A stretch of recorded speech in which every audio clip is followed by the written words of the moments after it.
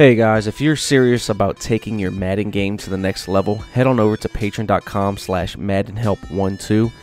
You will receive the best blitzes, schemes, tips, glitches, money plays, and defenses anywhere. So if you're interested, head on over to the link in the description below. What's up guys, we're back again with another quick mini scheme play out of the iForm Pro. In this video, what we're going to be going over is the play action play, which is the PA wide receiver in. Now the base setup for this, what you want to do is you want to cancel the play action, so you can either block your running back or you can put him on a any kind of route, really, a swing route or out route, whatever you like, streak them. And the main part of this play is that deep unbumpable Z-spot type of route. But you see, we could utilize the running back in motion to either the left side of the field or the right side of the field, and utilize a slant with a streak and hit anything underneath. And then we also have the play across the top, post play for a easy completion, one of the best routes in the game. Now one thing, if you motion the running back to the right side of the field, it becomes 4 receivers on one side. So what happens, as you know in previous tips, is that you get one-on-one with a cover 2 or any type of soft squat or cloud flat. They'll play man-to-man on that back side, so you could either put him on a out route or you can put him on a comeback route. Another quick adjustment that you can make is, of course, putting the tight end on a streak or a fade and throwing a high point pass to him.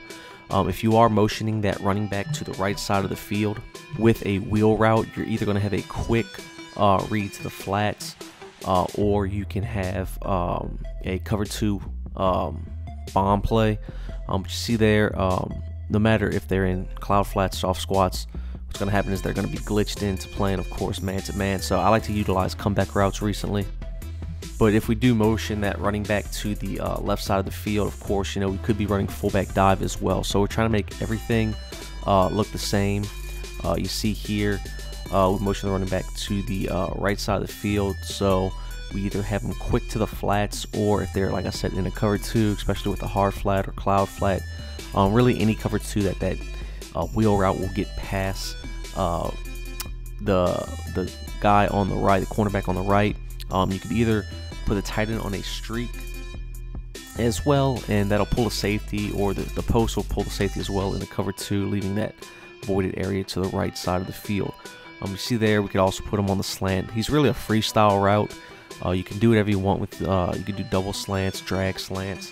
You're just trying to mix in different things, not to give your opponent the same exact look every single time. But you see there, we could put the tight end on a fade to throw him a high point pass, or leave him on a drag for underneath route. But the main key to this thing is if they're in any type of coverage. You see here, we're actually going to do the streak with the post and the wheel. And you see here, in this case, the wheel gets wide open.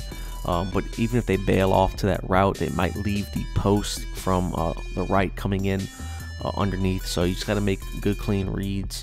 And then especially if they're playing cover 2 or something like that, we can always put the backside guy on a in route. Or I'm sorry, not an in route, a comeback route, because it's going to be man-to-man and comeback routes torch man. So I hope you all enjoyed this video on PA wide receiver in. If you did, please be sure to leave a like, comment, share, and subscribe to the YouTube channel. And be sure to check out Madden247.com. And if you'd like to support me directly and get the best content anywhere on Madden, head on over to the link patreon.com/maddenhelp and receive all the best content you're going to find anywhere online.